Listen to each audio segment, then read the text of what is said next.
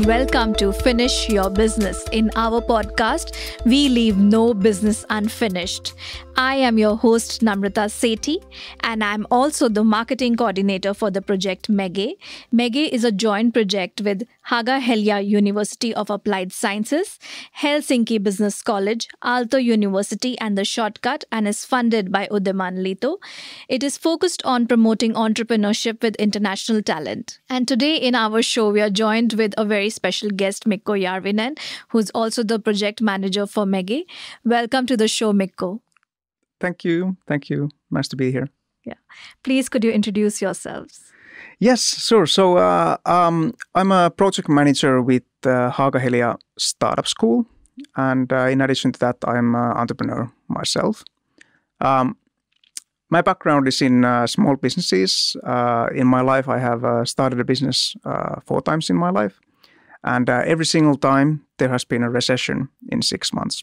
So my deepest apologies for whatever you have gone through in 2020, this year. And that's a bit probably about me. So you did start a new business this year? I did, yes. I did that in earlier this year. So it has been a fairly good indicator for whatever happens in the economy next.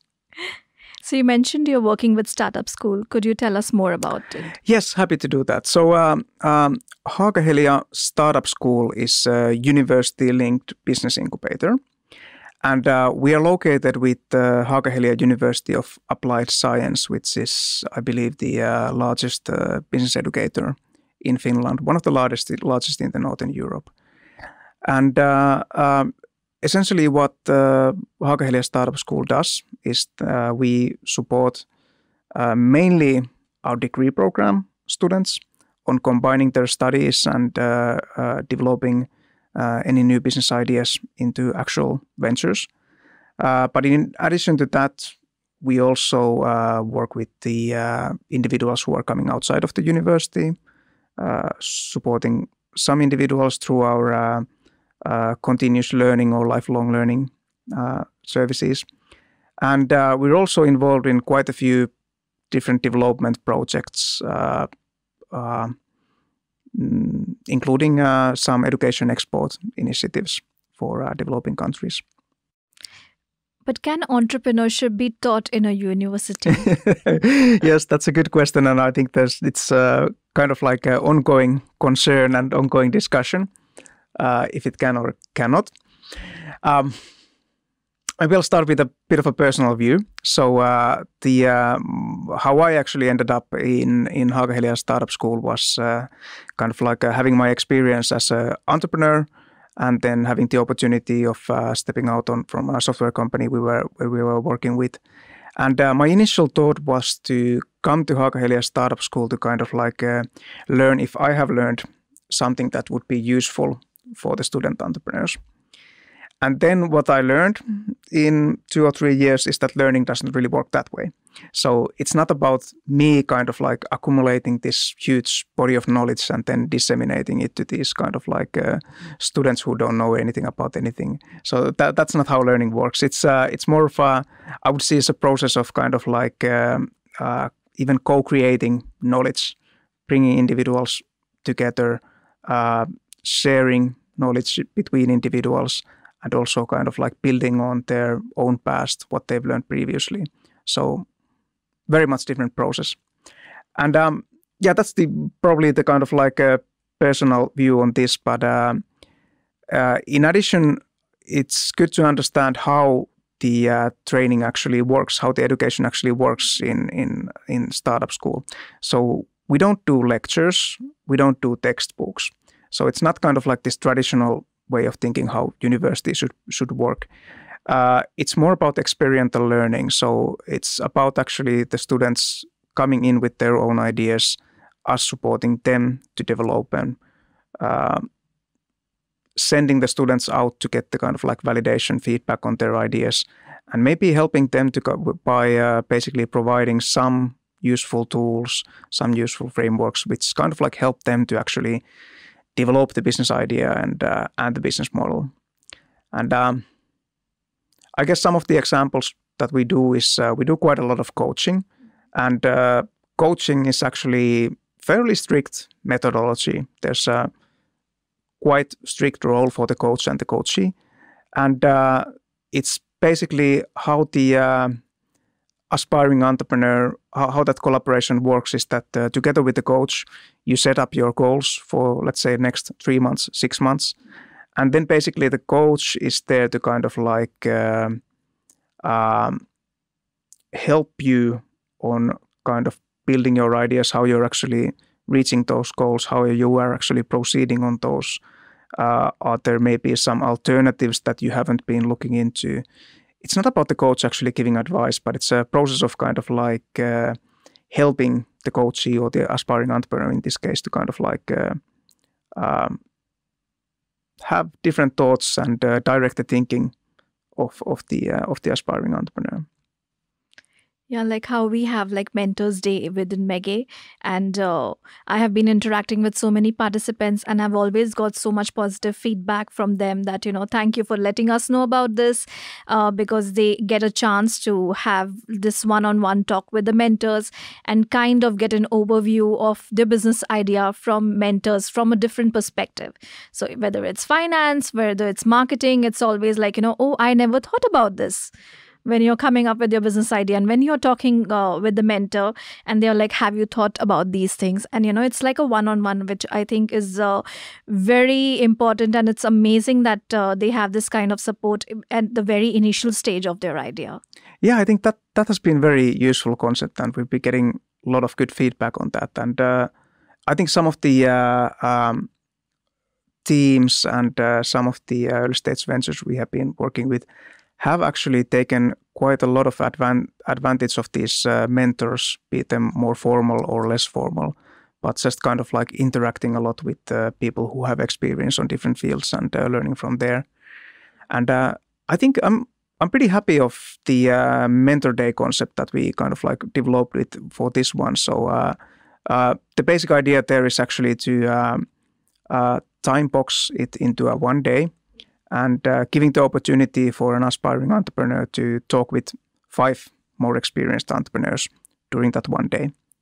And we're not kind of like what the aspiring entrepreneurs do. They develop some material beforehand so that it's more easier for the mentors to actually grasp the idea and be a bit more productive. But then what happens inside the discussion, it's basically up to the mentor and mentee what the outcome of that can be. And there have been very different outcomes. So I like to say that aspiring entrepreneur, a mentee, might kind of like come into that day with just one kind of like big question that he or she is looking to get answered. And what happens during the mentor day is that you might end up with 5 completely different answers to that question, or you might end up with 5 new questions that you need to kind of like start finding answers. And I think that's how it works in the end of the day. You're kind of like as an early stage entrepreneur, you're just working with so much ambiguity, so much uncertainty. So basically this process of interacting with people, developing your plans based on that, adjusting what you're actually doing, and securing also the resources to kind of like move forward. That's really iterative process, and you just need to kind of like rinse and repeat to kind of like get through that one. Yeah. And since we are talking about the MEGE events, and MEGE is about promoting entrepreneurship with international talent, so why do you think it is very important over here in Finland? Yes, that's a good one. So I think there's 2 parts of that question. So on the other hand, what makes entrepreneur itself valuable for let's say Helsinki, Finland, or societies in general, and then this aspect of international talent. So maybe my background, I'm basically I born into an entrepreneurial family.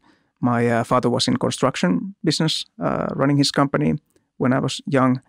And that kind of like gives you maybe one perspective of how to look at the world and how to value the kind of like entrepreneurial approach.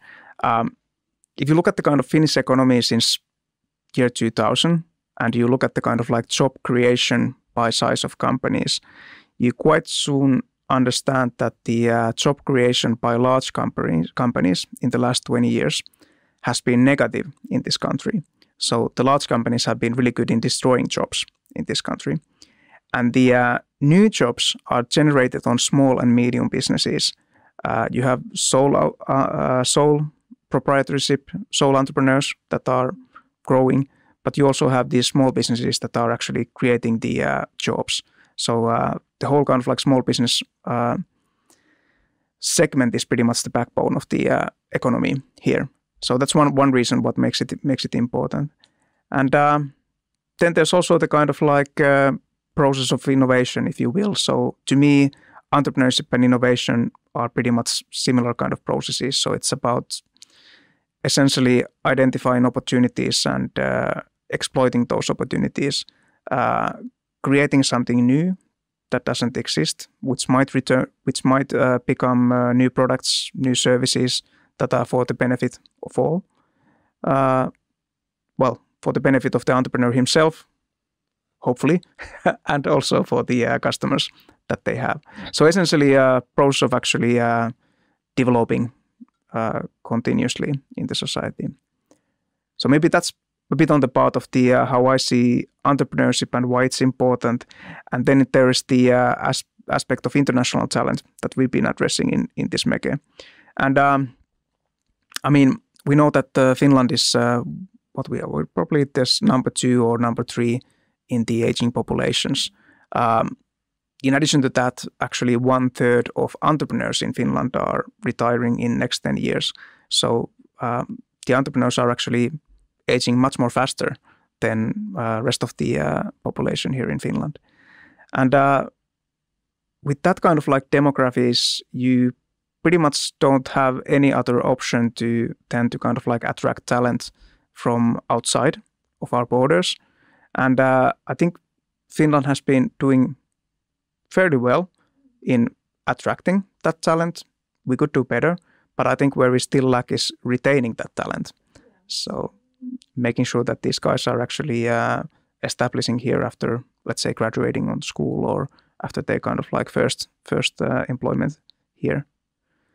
And I think that it's just a huge opportunity. It's as we know, Finland is basically an open economy in a global market. And in that kind of environment, you just need to tap to the best talent you can get globally and then just make it work.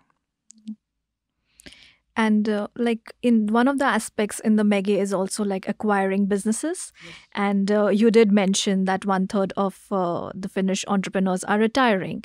So how easy it is to acquire business? Yeah, that's a good question. Is it easy or not? Cannot really say. What I do know is that I think currently there is some 3,000 or 4,000 business transfers happening in this country every year. That has been developing quite quickly recently. I think one of the key drivers being the demographics that are there. If you think of the opportunities, as said before, 1/3 of the Finnish entrepreneurs are kind of like closing the retirement age. And there was, I remember reading a study that around half of them have some plan of succession in place. So maybe they have sons and daughters who are taking over the business, or maybe they are thinking of selling the business to some other entity. But that leaves basically half of the businesses not having any succession plan in place. And if you combine that with the 1/3 of all entrepreneurs retiring soon, half of that 1/3 having no succession plan, that means that if I would today start calling businesses at random, every 6th would likely to be interested in discussing with me of selling that business or transferring that business. And on the other hand, I think we're going to cover it probably later in the discussions, but there are also a lot of opportunities to fund those kind of like acquisitions available. So opportunities are there, funding can be there. So starting point should be fairly good. And maybe one thing worth of mentioning for pros of buying a business is that you're actually buying existing customer base, you're buying existing products and services, you're buying existing cash flows, you already have employees. So if you compare that to the kind of like startup path where you start with 0 customers, 0 sales, no product, no services, and no employees.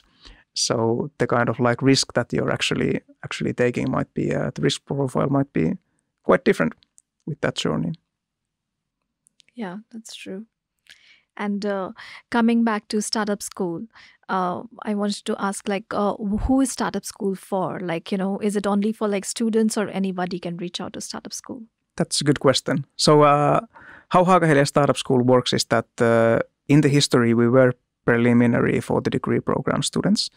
But in the recent years, we have been opening up much for the larger audience.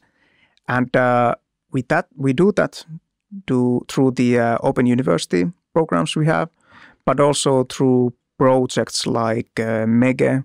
We have a number of other projects currently going, like Dynamo, which we are doing together with NYK, Suomen Yrittäjät, Chamber of Commerce. And these are kind of like, with these instruments, we are able to kind of like open up the services to quite wider population. And I think that's really great opportunity, not only for Haaga-Helia StartUp School, but also for the people participating these programs. So if we're kind of like looking at studies of the kind of like profile of successful entrepreneurs, I think the kind of like most successful age cohort for startup founders is something around 40s, so kind of like mid-career individuals. And you don't get those mid-career individuals usually from the degree programs. So those guys have kind of like a bit more experience and have maybe actually really learned some industry well and kind of like seeing those problems that other people don't. And well, that's basically a starting point for entrepreneurship. You identify an opportunity which that many other individuals haven't been able to identify. So I think that's fairly interesting path to take. And that is definitely something we are developing also further as we go with Startup School. So I think the whole kind of like higher education is moving towards this idea of continuous learning and continuous lifelong learning, if you will. And what kind of other projects are you doing along with Startup School? Yeah, so some of these projects are actually, as said, targeted for lifelong learners, thinking of starting their business. MEGE, Dynamo are good examples. We do have some projects that are more maybe steered towards research. And then one last kind of like, how would I say, group of projects or type of projects are education export orientated. And those are actually very interesting bits and pieces also. So Startup School has been helping universities in, for example, Ukraine, South Africa, Botswana on setting up their own university-linked business incubators. And it can be quite hands-on work, setting up the concept, setting up the structures, supporting on team rosters and this kind of like really practical work. And we've also, what we've done is this competence building activities also. So basically training the trainers in some of these developing countries. And I think there's some of the kind of like strong points that we as Haaga-Helia can leverage is our teacher education that we are quite well known with, and combining that with some of the kind of like methodologies and tools in the Startup School can be a quite strong package for setting up these university-linked business incubator activities. Yeah, when I like moved here, I feel like one of the best things what I really like is like hands-on learning, where because like how we discussed earlier that entrepreneurship in your university, this is more hands-on learning, and it's not something like more of a theory, Yep. which I feel like when I from college, when I went to the job, there were so many things that I did not know, and I was like they do not teach us, it's only theory. Yeah. And it's only when you go to the real world you come up with it. So that is something which I've seen is really amazing, that you kind of have the support even when you're a student to tell you out like what is actually required when you are venturing to the world outside where you need these skills. And often I have seen when Startup School says that you need to have an entrepreneurial attitude.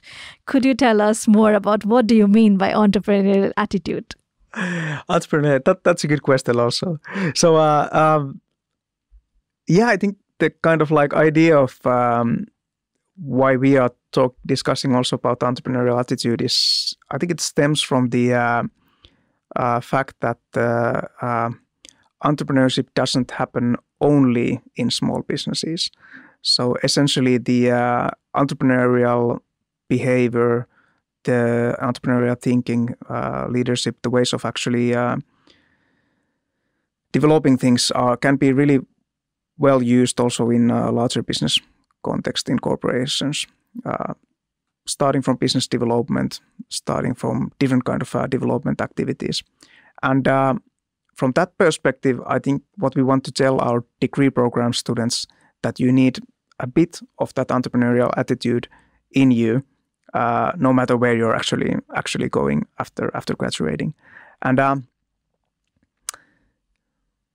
except for certain exceptions maybe, but in most cases this fits quite nicely. And I don't know what we mean by the entrepreneurial attitude. It's I mean, you have things like curiosity, you have basically things a bit close to this kind of like concept of growth mindset.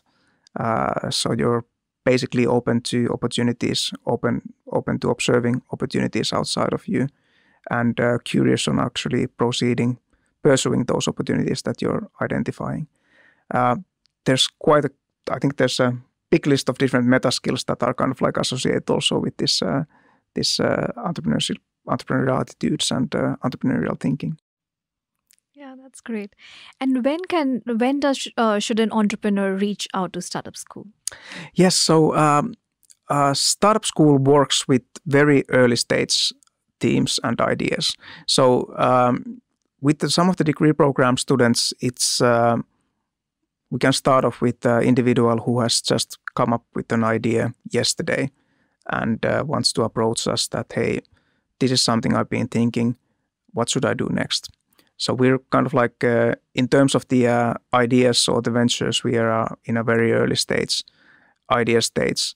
I think majority of the individuals we're working with haven't yet incorporated their businesses.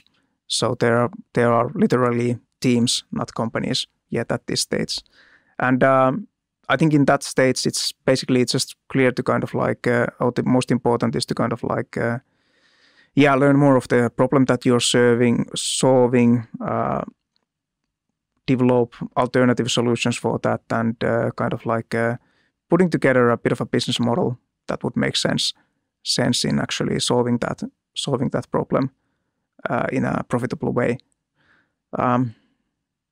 But yeah, I would say that in very early stages, we welcome teams and individuals to look into this. And how can they reach out to you? Yes, so the main contact point is our website, startupschool.fi. So that is where you can learn about the course offering we have, the different programs that are actually starting, and you get the kind of like contact information of our guys, so you can move forward from there. And also we're quite active in your favorite social media channels. So Haaga-Helia StartUp School, if you look at that up, that's one way to kind of like keep on tune on what are the kind of like new initiatives coming up.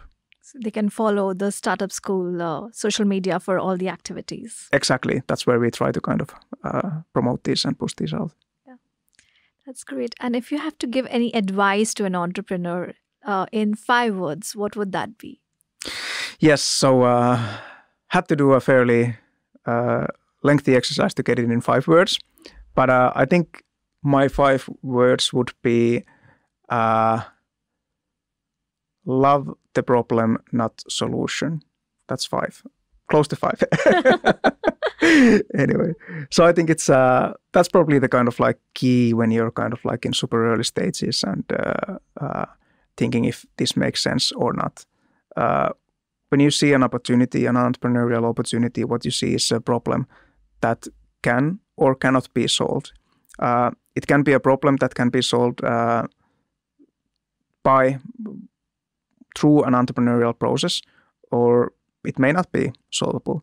And even if you can solve that problem as an entrepreneur, there's a number of solutions that are there, possibilities that you can actually employ.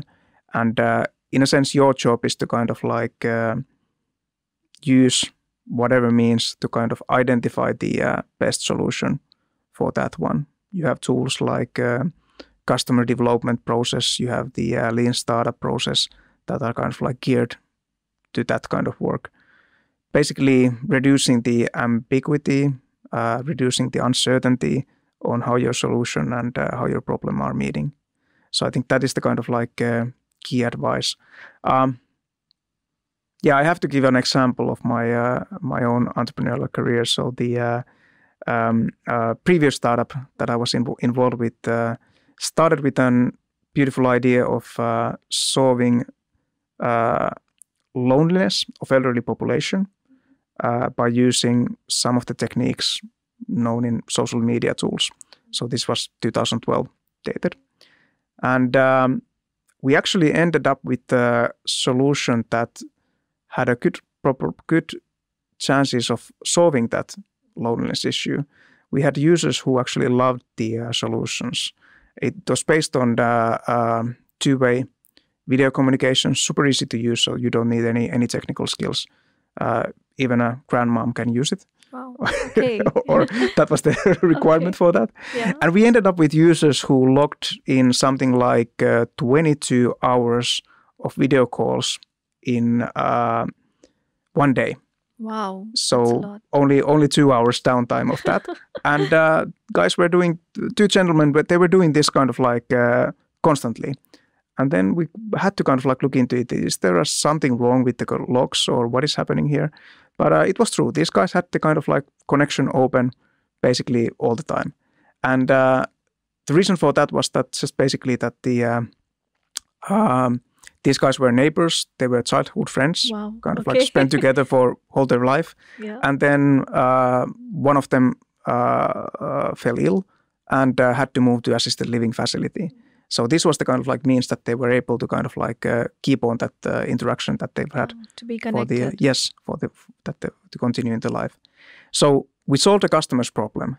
The problem is that it's really difficult to send an invoice for solving the problem of aging, problem of loneliness in aging population. So that's something that we were kind of like struggling to find an entity who actually wants to pay for this. Pay the bill for this service. So in the end of the day, we did a bit of a pivot with that one. Started focusing on actually care services and how the video can be utilized in home care and remote care. And I guess that concept still lives to date. Basically the idea and the concept that we developed is basically now in use with City of Helsinki, and I think they're logging 20,000 video calls a month currently with the similar concept. Wow, that's great. But thank you so much for joining us, Mikko. Thank you, Namrata. And it was great having you in our show. Thank you. Pleased to be here. So please stay tuned for more upcoming episodes for Finish Your Business. Thank you.